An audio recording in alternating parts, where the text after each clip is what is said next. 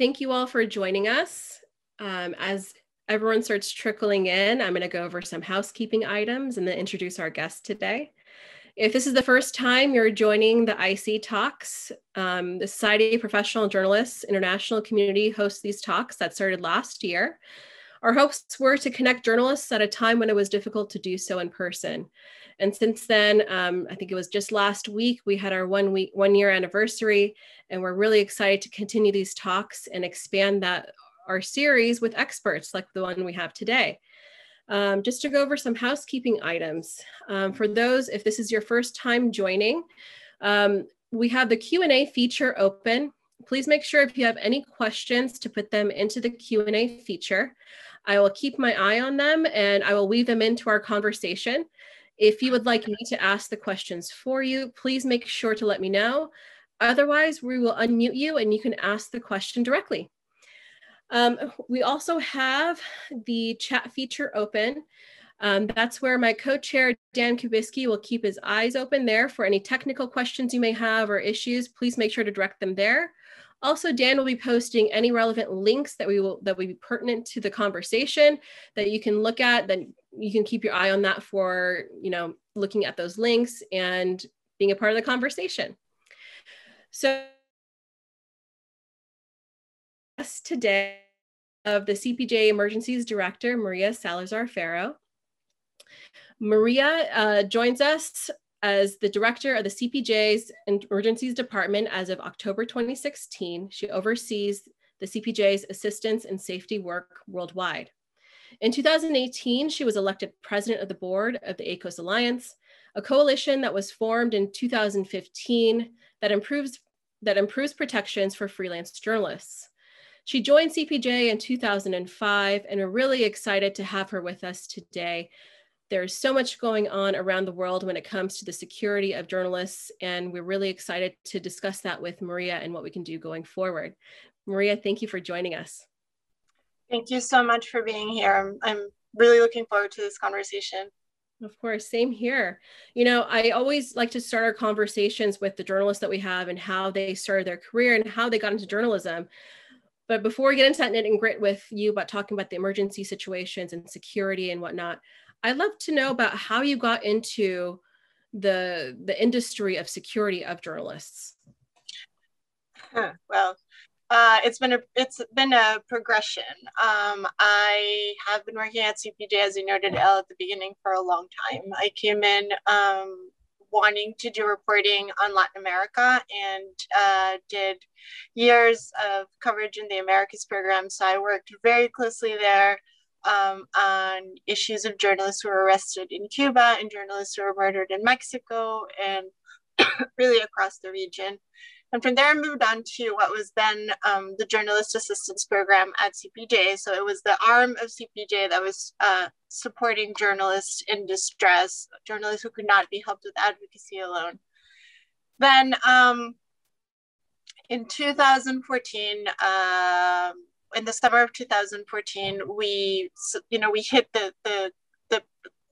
what was the peak in the crisis in Syria, at least for journalists, and what became a crisis for international journalism around the world, which was the public beheading of two U.S. journalists, two U.S. freelance journalists who had gone into Syria to cover the war there. So CPJ staff, along with our wider community, felt that we needed to do something more than what was being done to support freelance journalists and to support, in general, the industry with additional safety support.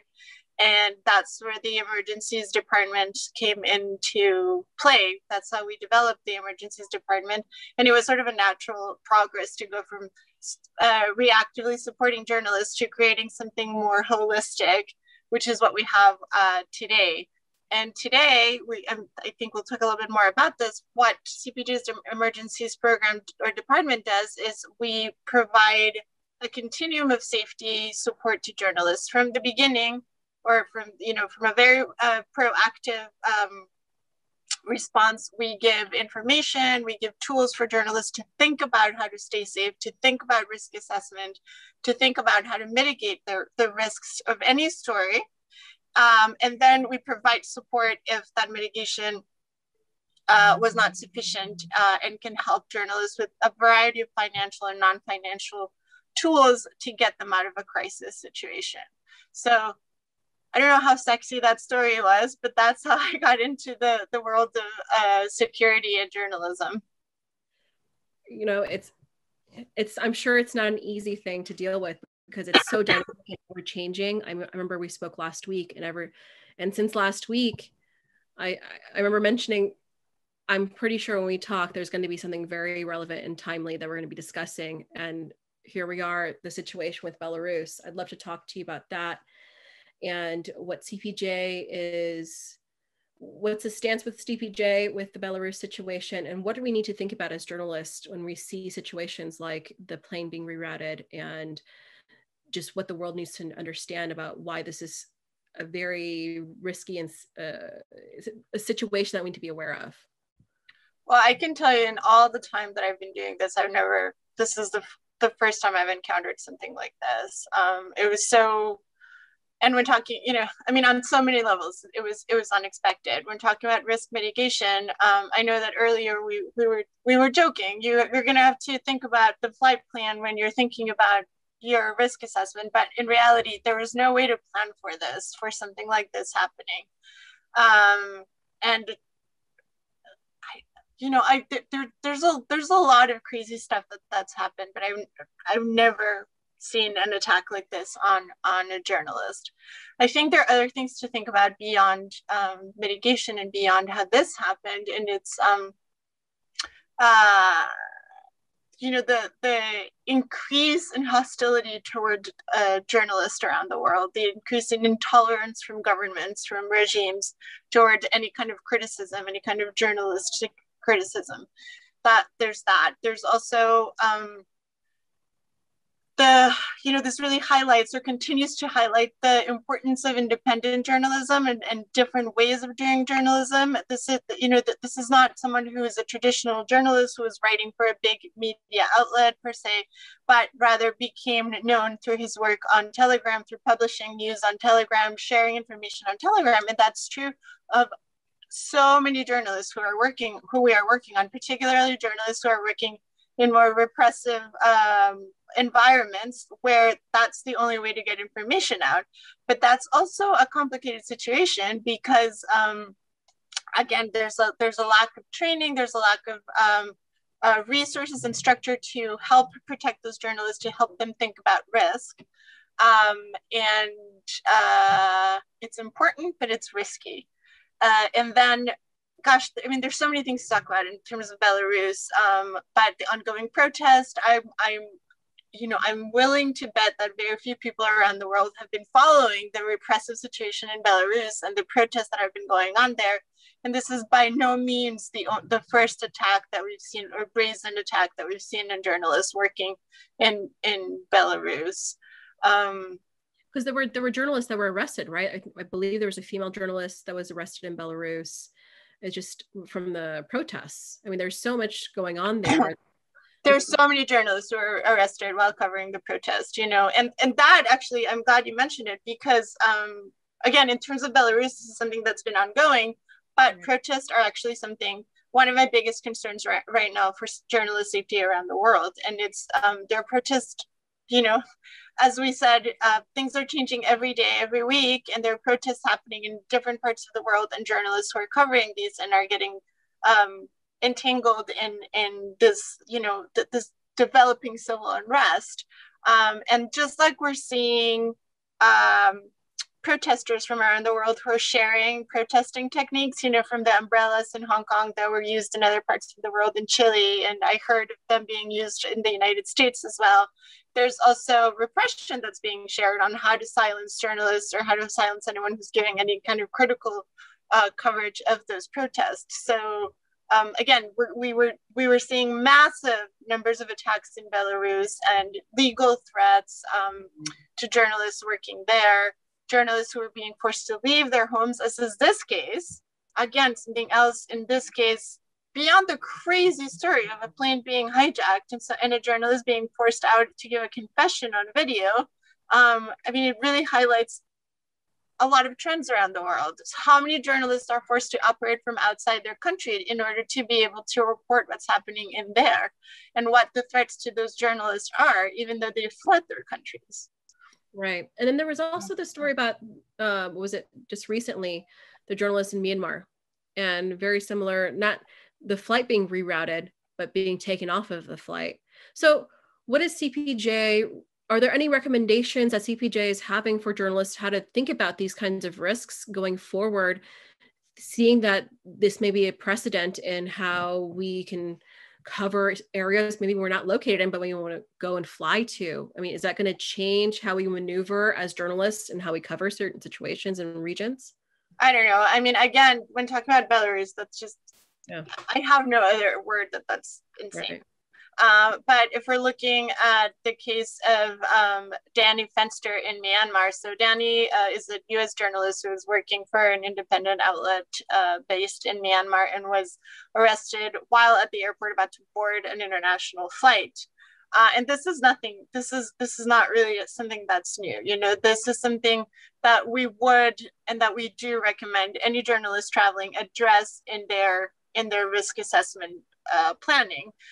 In fact, we saw this pretty frequently happening, you know, a couple of years ago, to journalists who were coming to the United States, either who were getting taken off planes before they were coming to the United States because of new visa regulations, or were being taken to additional security once they landed in the US. So we always recommend that you think about your travel when you're thinking about risk mitigation, and border crossing is always one of the riskiest things that you can do.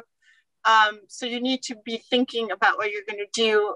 If there's a possibility of arrest, have an emergency contact, have a lawyer at the ready.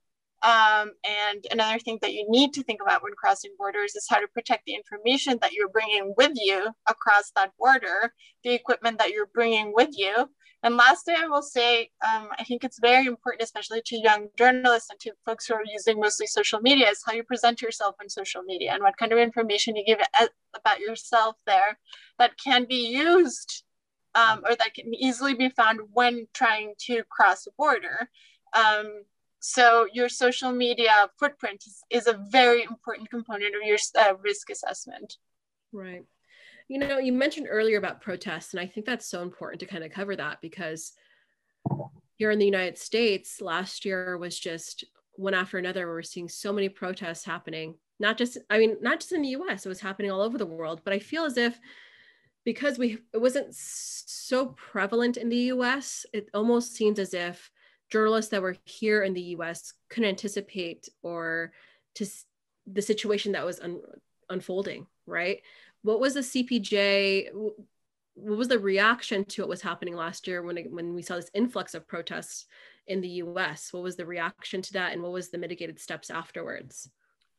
So, I mean, this is a very interesting question, because as I'm telling you the story of how we created the Emergencies Department, it was when we started thinking about this, we always saw it as sort of support that we were going to give to either journalists working in very risky environments or journalists traveling to those risky environments. And we had to do a 180, a complete pivot to report and support journalists in the United States. And here Elle, you and I go back a while, and we had actually been talking a lot before the election about journalist safety and how to support journalists covering the election, because it wasn't, you know, safety around the presidential election last year wasn't something that came out of the blue. We were concerned about what that was going to mean to journalists working here because of the intense anti-press rhetoric that was going on at the time. What we didn't anticipate was the pandemic, obviously, and how also the pandemic and a lot of social tensions in the United States would exacerbate that situation for journalists. Interestingly, ahead of the election, we had attempted to survey journalists covering politics around the United States to understand what their safety concerns were and what kind of access they had to safety resources. And there seemed to be a general lack of interest or concern around safety and working in the United States, mostly political coverage.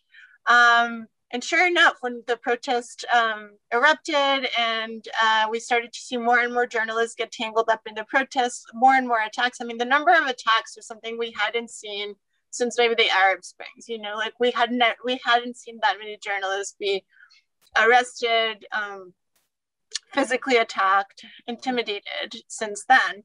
And there was a complete lack of preparation. I mean, again, it was the moment, but a lot of local journalists were being thrown out to cover what was a very high risk story without the preparation to cover that story.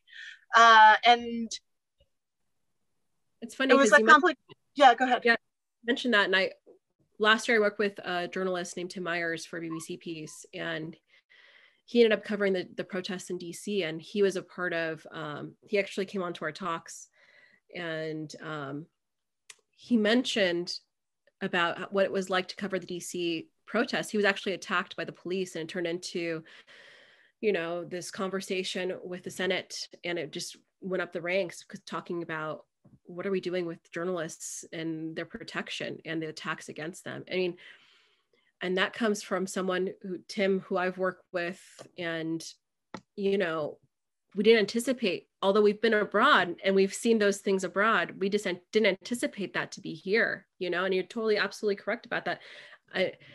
I can't imagine, as US journalists based inside the US, how could they ever think about, you know, doing a risk assessment when, you know, it was never really prevalent as like you would see abroad, right? So having said that, is there something that what would you recommend to journalists, maybe up and coming journalists or freelance journalists especially? What kind of mistakes are they making when it comes to covering these certain regions or stories? And what could they do to mitigate that? I mean, I know what I would say at first, but I'm curious to see from your experience, what is that mistake and how can they mitigate that? I mean, I wonder if we would say the same thing, but I guess the first thing I would say is not all the security concerns and all the security mitigation should never be just on the journalist and should never be on that single person. It should be anything to do with risk and security. And I want to emphasize, you should think about risk and security for every story you're covering, no matter how mundane the story may be. If you're working in journalism, you need to be thinking about that. But I think the first thing is to make sure that the editor that you're working with, unless you're really working on spec, you should make sure that you're having a conversation with that editor, and that editor understands what the security concerns are and what kind of mitigation needs to be put in place. The editor, any other person in the reporting team should be immersed in that conversation. And risk assessment should be a conversation. It should not be just filling out a bunch of paperwork and being done with it. So that's the first mistake that I would emphasize. Risk assessment should not be just paperwork. It should be something active, something engaging, and something that develops with the story. Preparation is another thing. You know, a second mistake is not knowing what you're going to go cover and how, like, what every potential angle to that story could become an issue. And I think, this is something else that we've talked about in the past, and that's like, to give an example, the identity of anyone in the reporting team. If you're going to go cover, a far right protest, and you're going to bring a Latina female identifying journalist, how is that going to put you in a different situation of risk and I'm sorry about my crazy children outside. How is that going to change the security assessment that you're doing and the risk mitigation that if the journalist is a white male? Just to give you an example of identity. But beyond that kind of preparation, you should always know the location, what exit routes are. You should never, ever find yourself in a situation in which you can't get out of that situation. And you should understand who the different players or stakeholders in a particular story or situation may be. So again, information, preparation. And within preparation, there are other things like training. When possible, if possible, you should have training or It doesn't have to be, a proper military HEFAT in which you have a mock, kidnapping. There are lots of other ways to get training and lots of ways to get training that's free or that's very low cost and very effective. And have other types of mitigation in place. But all of this comes back to preparation and that conversation. Those would be the biggest tips I can say. And the last one, you can learn from colleagues. You can learn. It's so important to always don't work alone. Work with colleagues, especially other people who may or who probably have more experience than you, who have covered other similar situations and who can tell you about their mistakes and how they mitigate risk. Right, right. And so I'd love to talk about more. Last year with the pandemic, we found a lot of people were kind of stuck in the regions that we were in. So going to different places, just the formula for doing this journalism work had changed a little bit. And it makes me think that online and social risk assessments and approaching the story is very important and something that maybe not a lot of people thought about. From your experience with CPJ, what are some things that have seen in the last year during the pandemic when it comes to approaching the story, digital safety tips that you may have? Like, for example, we've had speakers like Gadawes, who was based with Al Jazeera, and she had a massive online doxing that was happening to her. And that was based like a digital security situation, right? And we're seeing that a lot with especially females. I don't want to pinpoint that, but it's hard not to. And so what are some things that CPJ and that you've seen the last year, especially, that people can think about as journalists when they're approaching stories, when they're not physically able to get there, but have to approach it from a digital perspective? Well, first of all, you're not wrong. Digital safety, or mostly online harassment and online threats, are really common for a female journalist and other journalists who are in a religious or ethnic minority. It's a lot more common for these journalists to receive online threats. And, throughout the pandemic, we've seen different types of things. People are stuck at home, they're sharing computers, so computers may not be safe. So it's just always important to make sure that the computer that you're using is as safe as can be. And it's not that hard. We're talking about password protection, password manager, making sure that your antivirus is up to date. It's kind of boring stuff, but it's stuff that you should be thinking about, because that's going to get you a long, long way in terms of securing your communications, as well as trying to use a VPN to make sure that you're protecting your online traffic. But when talking about online harassment and digital threat, it's people do seem to be aware of it right now, but it's something that's been happening for a long time. And it's also important for us to think about digital security not as something that's siloed from other types of security, but the way I try to think about it is like a continuum in which one feeds into the other, and there are three buckets that we always think about. So there's your traditional physical security. What helmet do you need to wear when you're going to cover a protest? What kind of other personal protective equipment do you need to be carrying? How do you know if you're being followed? That sort of physical security tradition, the way that we tend to think traditionally about security. Then there's the digital security component that is always changing. So that one's one where you need to be thinking about how it's changing, how it pertains to you, what new threats are happening. And we are always tracking those and always updating the information that we have. So that's a really handy tool for you. Come to our website and look at what we're investigating and how we're thinking about mitigation. But so in there, we have what we've already talked about. So equipment, information, and social media protection. And then there's one that I would say is the one that's come up most often lately in terms of security and a lot of interest around, which is what we call psychosocial safety. And we talk about this as safety because we want to think about it again within that continuum and within something that you can be doing ahead of time, that you can be preparing for and not only responding to.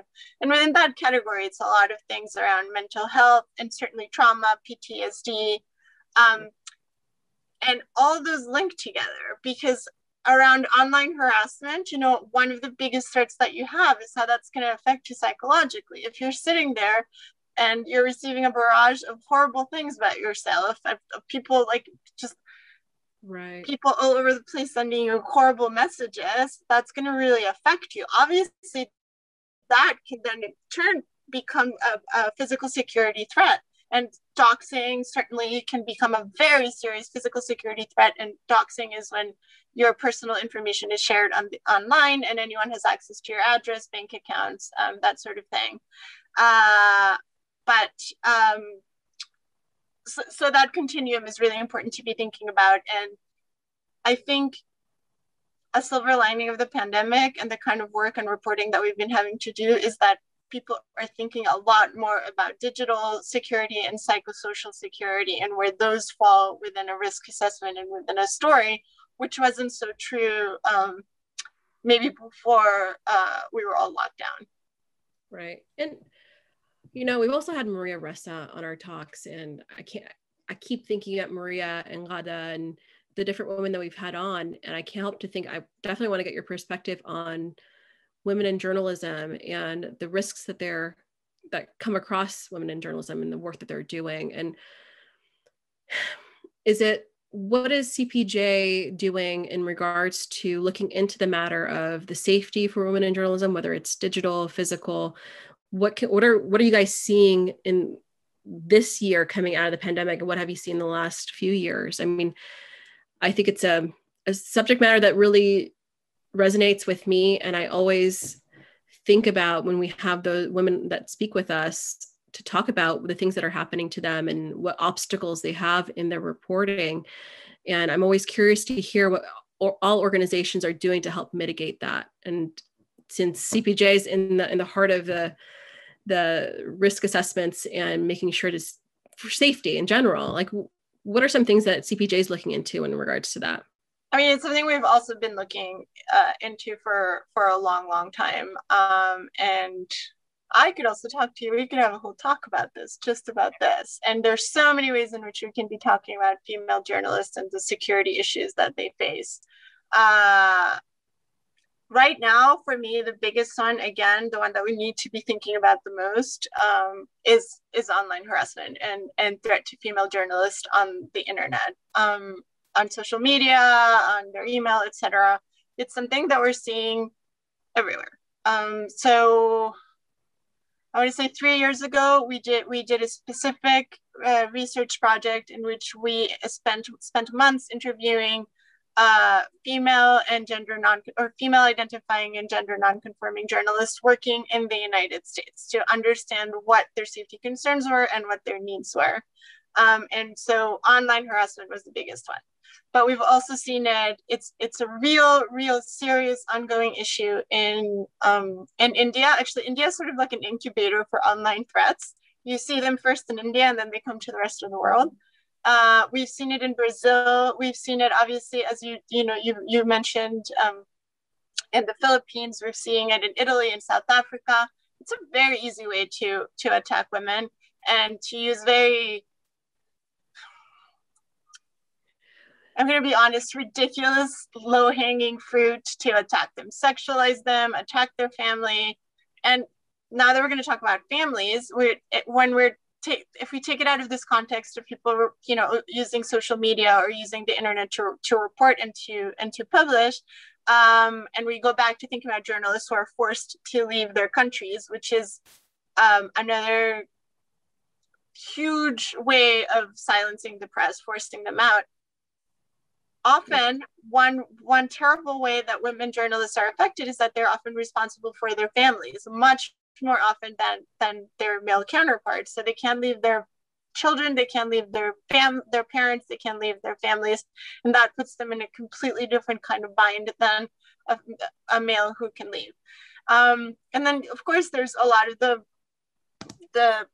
other issues that we've encountered since the Arab Springs, or that have come, like that have been talked about a lot since the Arab Springs, which is sexualized violence and female journalists doing solo reporting, and how those attacks can be more common. And the thing is, no matter where you are a female journalist, all these issues you're going to see those trends picked up all over the world, because again, talking about identity and safety, the identity of female journalists is always going to, hit that extra nerve with people in power. Not to generalize too much, but yes, to generalize that much. Right.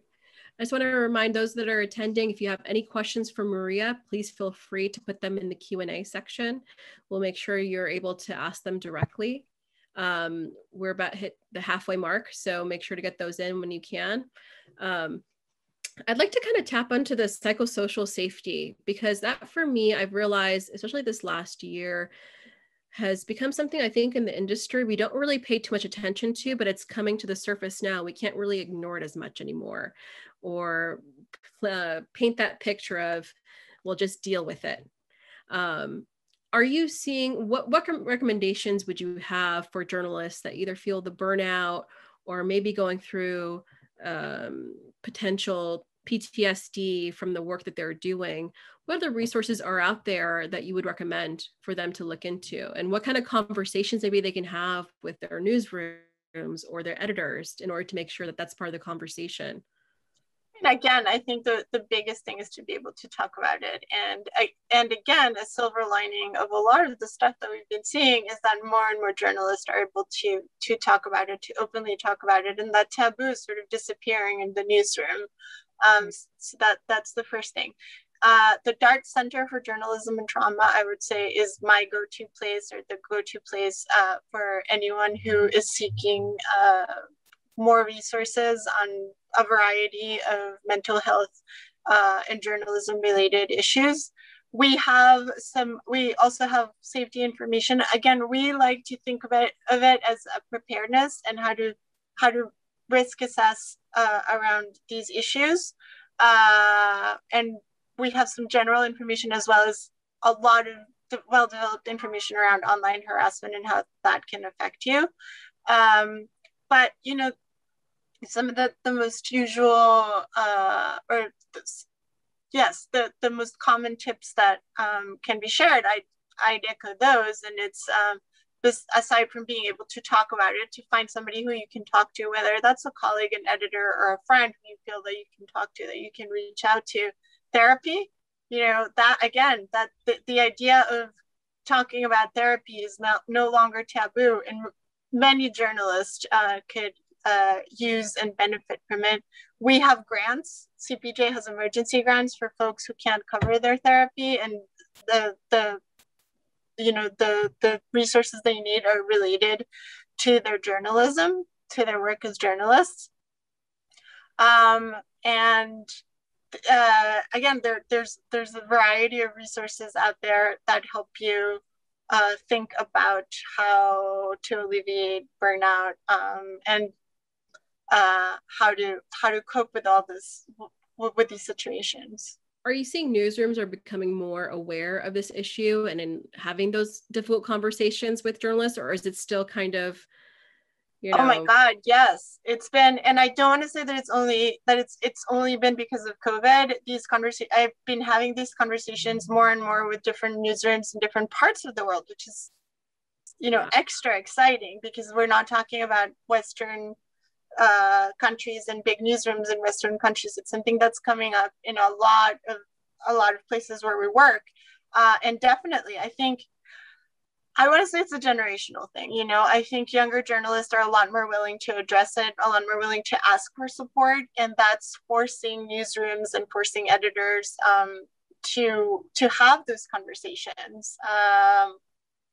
I definitely think that when we're talking about the US, for instance, or some journalists who are working in Europe, seeing the story, a devastating story, a high risk story happen in their own backyard, that has also had a different type of consequence in talking about mental health, because often, the issue of mental health in journalism was equated with somebody having to go somewhere where a situation was terrible and witness that situation. And then the idea was you come back, you debrief, you take some time off, and then you can start up. But when you're not able to do that, you're having to address, or newsrooms and journalists in general, or communities having to address deeper rooted issues around mental health and journalism. And again, in the United States, in the last year, I've seen that conversation happen a lot, not only around COVID, because I think, obviously that's a community-wide conversation that's happening. And that's interesting how the implications it's going to have on journalism, but also around race and around the social movement that's been happening in the US. And that has also been really interesting to witness, not only in terms of psychosocial safety, but in terms of thinking about how we work as journalists here in the US. Awesome. I wanted to get your feedback and to see what CPJ is thinking about with immediate things that are coming up for journalists, whether, like for me, I'm thinking about elections that are coming up abroad, right? Is that something that it's on your radar as CPJ? And what are some tips that you would have for journalists that are looking to cover, like, for example, the elections in Iran or other locations? Can you give us an idea of what's on your radar, which countries, and what's the protocol for staying safe when doing that kind of coverage? So elections are some of my favorite security stories, because journalists who are covering elections are a lot more security aware. There usually are in most elections. There's an uptick in threats or attacks, whether they're physical, covering a rally, or online, But so newsrooms and journalists tend to, there's an election coming up, we have to think about security. So this is a great way for me to come in and talk about security in general. So I love elections. But with that in mind, they are a moment that's a lot riskier for journalists. And again, to go back to the US story, you may think that it's going to be a few people who are going to have to cover the election story, and all of a sudden the election story becomes a story that most of the newsroom is going to have to cover. The emergencies team has been working on elections for a while, and we have toolkits, a general toolkit with loads of information, again, in the three buckets, as we call them, of security, but also information that's specific to editors, information that's specific to photographers, because we haven't talked about photographers and the very, very intense threats that photographers face. And we cover, and then we do some deep dives into elections that we feel are going to be particularly dangerous for journalists. So we've gone into South Africa and India. We did the US, we did Guatemala and Brazil, and now we are looking this year, we're preparing for Mexico elections are upcoming. That, given the very violent history for journalists covering Mexico and how violent the past round of elections in general is in Mexico, we're concerned about those. And then we have also, as you mentioned, Iran, that's upcoming. That's Iran. Iranian elections are always tricky, in that what foreign journalists are going to be able to come in, and what that's going to. Nice screen share. Thanks, yeah. Dan. So you're showing a list of the countries right now that have elections coming up. Oh gosh, you're giving me anxiety, because all of these are. But we also have Ethiopia as well, but they announced that they're going to have elections in less than a month. And given the situation, in the last 2 months, they've kicked out the LA Times correspondent and the New York Times correspondent. So if authorities are willing and so brazen as to do that, what's happening to local journalists who are covering election, or who are covering the conflict in Tigray? Anyway, so we have toolkits for those specific elections that I welcome everyone to check out and to use. So basically CPJ is prepared for all situations, and I love you guys for that. Except plane hijackings. We're adding that to our list, but we weren't quite prepared for that yet. Wow. So when something like that happens, what's the process of, okay, it's on our radar now, right? Like what can we think about now as journalists when we're boarding flights? Is it something that, like we mentioned earlier, we think about the flight plan? I mean, like how do we even go about thinking about mitigating those risks? I don't know that you can mitigate for a plane hijacking, but you can definitely think about emergency contacts, having a lawyer on hand. And again, I mean, in this particular situation, gosh, I really don't know. I mean, because they got diverted into Belarusian airspace. So right. That's wild.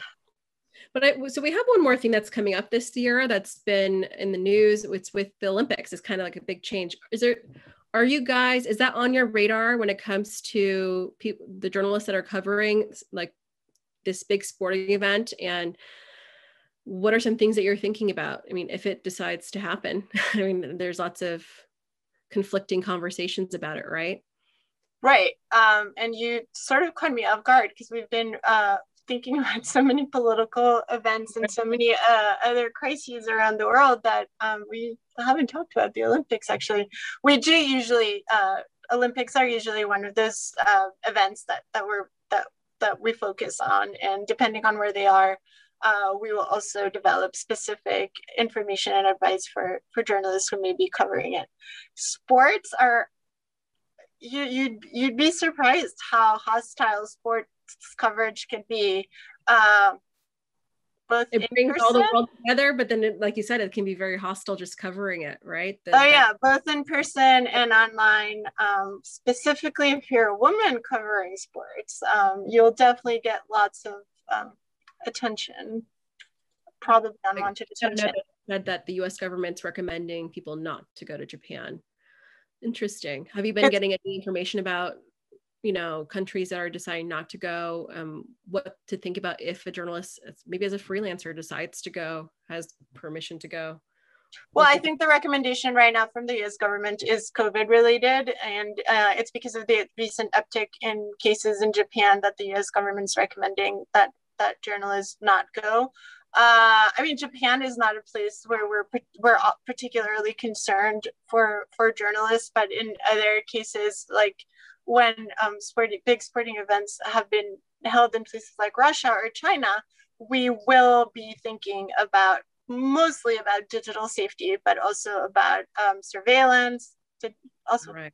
Digital safety in a way, and other kinds of safety precautions, and definitely about risk assessments. But again, in places like Russia or China, their accreditation process will be complicated. And obviously, this is when thinking about something like the Olympics, CPJ is not only thinking from my very practical side of the operation, but our advocacy team is also often very engaged with the Olympic Committee or with FIFA or with organizers to make sure that there's contingency plans in place for journalists, that there's specific safety plans in place for journalists, hotlines, that sort of thing, so that journalists are allowed to cover the event and any political or any other kind of story that might be surrounding that event. Right. So is there anything that, whether it's region-wise or topic-wise, that you think isn't getting the proper attention when it comes to journalists, safety, and maybe both of those put together, that maybe it's been on your radar, but maybe you wish the public would know more about? Oh, there's so many stories that are on our radar and that I wish would get some more attention. Lately, we've been very focused. It's not the children, it's New York City street noise, I'm sorry. We've been working with journalists in Haiti. Like, as we've mentioned throughout this conversation, there are ongoing protests around the world, and there have been a lot of really violent protests in Haiti. Journalists have been injured. Journalists who have been critical of one side or another have received pretty significant threats. So, you know, that story, I think, is a story that's worth keeping an eye on, and that has not gained that much attention. But in general, you know, like, if you're looking at the international media, again, Ethiopia, I don't know if it's getting that much attention. I don't even know if Iran's getting that much attention, because lately we've all been in the COVID vortex, in the vaccine vortex, that actually, you know, gives great cover for anyone who wants a very tricky story silenced. And right. I think there are a lot of stories that are probably going unreported, and a lot of issues that are being overlooked because of this global, this hugely important global story. Right. I can agree with you more. You know, so before we're nearing towards the end of our conversation, so if there's any questions that anyone may have, please make sure to put them into the Q&A. I'll make sure that Maria gets to answer them for you. But usually what we do at the end of our conversations, we always ask our guests what press freedom means to them. So I'd love to know, Maria, someone who has been in the knit and grit of everything regarding safety of journalists for so many years, and you've seen so much and heard so much. What does press freedom mean to you? So I think press freedom is really at the heart of, you know, press freedom is enshrined as a universal human right.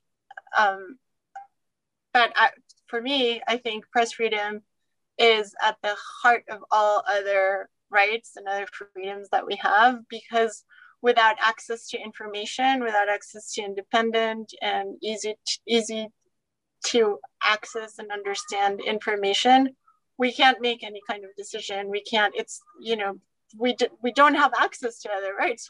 It's hard to know, to understand politics. It's hard to understand health. It's hard to understand climate. So to me, that is at the heart of all other rights, and at the heart of any democratic society, at the heart of having informed people who are able to make decisions, and also to not only inform people who are able to make decisions. Sorry, it's a convoluted answer, but also giving voice to different parts of a society, making sure that those who may not have those voices, whose stories may not be heard, can be heard and can understand other stories as well, just as, you know, just as your last question emphasized. Yeah. And is there anything that you want to add that we may not have discussed that you think is important for the audience and just our audience in general that are going to view this afterwards to be aware of, whether it's regarding CPJ, potential story ideas, things to think about with risk assessments, etc.? Actually, I think if there was one last thing that I would want to add, it wouldn't necessarily be around what I do, but it would be around what some of my other colleagues do, and that would be the importance of journalists standing up for other journalists. CPJ was founded as a group of journalists who wanted to do something for a colleague who had been arrested, and to this day, we certainly have all our security resources available, but what we think is most important is using journalism to protect journalists and using the tools of journalism to protect journalists. And sometimes that's forgotten. So I think it's so important for us as journalists to speak up on behalf of other journalists and to cover those stories and to make sure, again, that all those voices and that all those stories can continue to be told, and that way we're protecting the work that our more threatened colleagues are doing. I can't think of a better way to end our conversation. It went by so quickly. Maria, I could talk to you for hours, you know.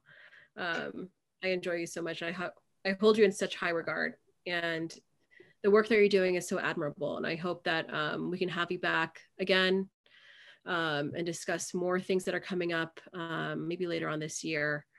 I mean, we made a list of possible other talks, right? I really do look forward to coming back and continuing this conversation. I feel like I could have a series with you and we could discuss everything, and we could do that for hours and hours. Thank you. And thank you all for joining us today. For the links in the conversation that we had Dan did include those links in our comment section or our chat section. We will be sure to include that in our weekly newsletter that goes out to those that signed up. You will be signed up to our newsletter. So thank you all for joining us. Thank you, Maria. We have a few more conversations that are coming up in the coming weeks. We will be sure to announce them in our newsletter. So keep your eyes open for that email that comes out. And we hope that you continue to join us and to have these conversations. And we look forward to having Maria back sometime soon too. Thank you so much. Thank you, Maria. And thank you all for joining us.